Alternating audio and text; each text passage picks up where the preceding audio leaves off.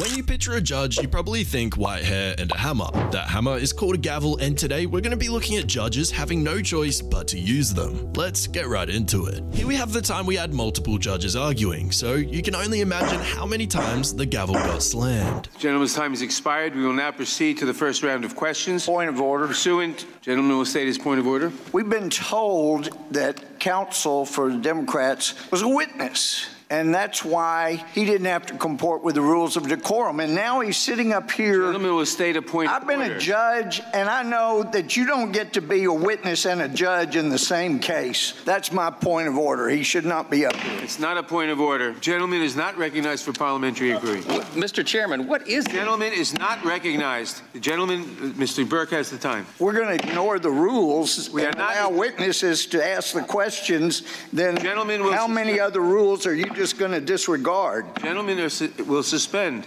Parliamentary inquiries are not in order at this time. Well, how about a point of order? This is not appropriate to have a witness be a questioner of somebody that was a witness when he was. The gentleman will suspend. It's just wrong. Well, I made a point of order, and you won't rule on it. I have not heard a point of order. Next, we have the Sean Rikers trial. He went crazy on the judge. Oh, you got me looking like a clown.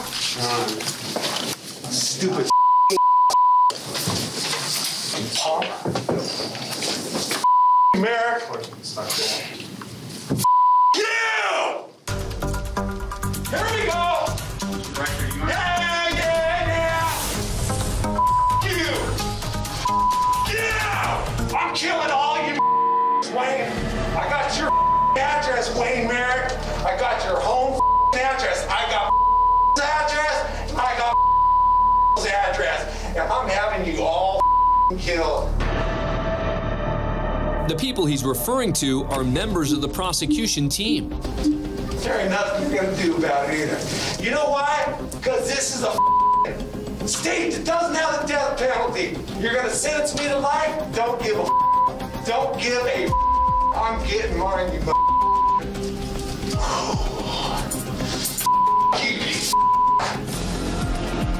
Not satisfied berating the judge, Rikers sends his wrath in the direction of the prosecutor. You this that punk. Mr. Riker, what the do you want?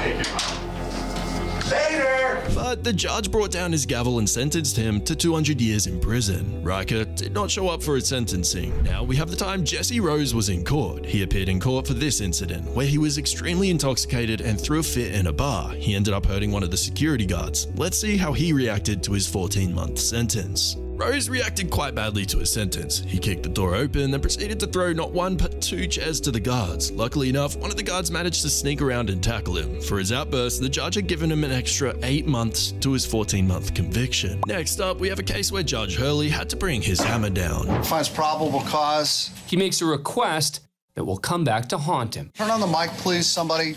Your Honor? Yes, sir. You know me, don't you? No. Before Judge Hurley can get another word in, this rocker breaks into a solo. I was going to pick up my script. They said it was a 45-minute wait for some reason. I'm walking around shopping. I go to the bathroom to take a piss and wash my hands, and the manager's in there waiting for me, thinking I'm shoplifting. I wasn't shoplifting anything. No? No.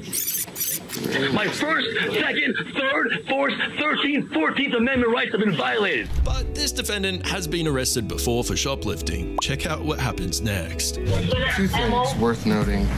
Mr. DiMatteo was arrested September 14th of this year at Mexican restaurant, where allegedly he ran up a bill for $256.26. He refused to leave or pay for his tab. Additionally, on September 29th of this year, he was placed on 18 months probation for grand theft. As Judge Hurley checks on the details of the pending charges, DiMatteo can be seen growing more animated with the public defender. And when his mic gets turned back on, Your Honor, sidebar. Yes, he raises his hand and asks the judge for a sidebar. Your Honor, sidebar. Wait, no, stop. Your Honor. Stop. It's not your turn. After being muted once again, DiMatteo decides to drum up some more attention. Oh, boy. As the performance continues, Mr. Miller? Public Defender Dale Miller hangs his head and makes the executive decision not to unmute the defendant. Mr. Miller? I think he's trying to give him an opportunity to calm down, Judge. Ultimately, the courtroom concert is cut short, and DiMatteo is forcibly removed by court security. Sit down. Please sit down. Your Honor. Ma'am, I'm not having two attorneys. Please sit down. Next up, we have the time the Shane Bride trial went south. When suddenly, fists begin to fly.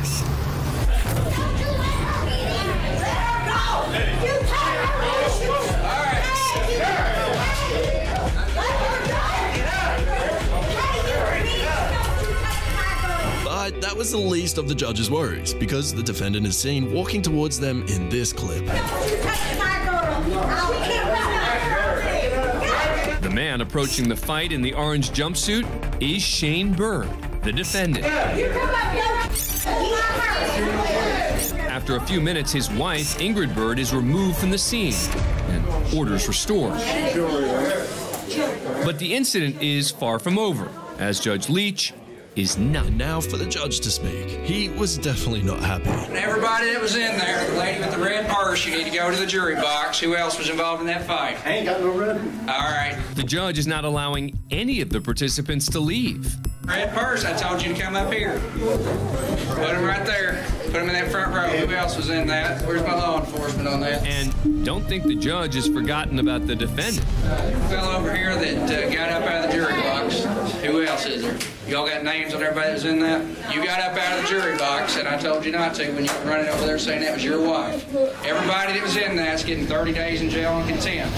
Now we have the time Alexandria Ocasio had to use her gavel on an ICE member. Would you like to address, and would you please address any of the... Yeah, I want to address the last comments made about me being appalling. And first of all, I served my country for 34 years. I saved many lives, and I ran an agency. Let's be frank in what ICE does. ICE last year took a season of opioids off the streets of this country that could have killed every man, woman, and child in the United States twice. They've arrested thousands of sexual predators that preyed on children. They rescued thousands of children who were victims of predators. They arrested hundreds of women who were victims of sex trafficking. I am proud of the agency and ICE.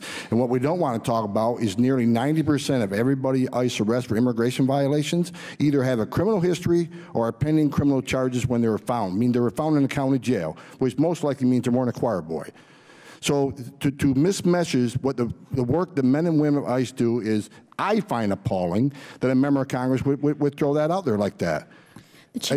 In my 34 years, I've never seen such hate toward a law enforcement agency in my life that you want to abolish them rather than doing your job and legislate. If they don't like it, legislate. You can't. Mr. Homan, according to the rules of this committee, of enacting laws.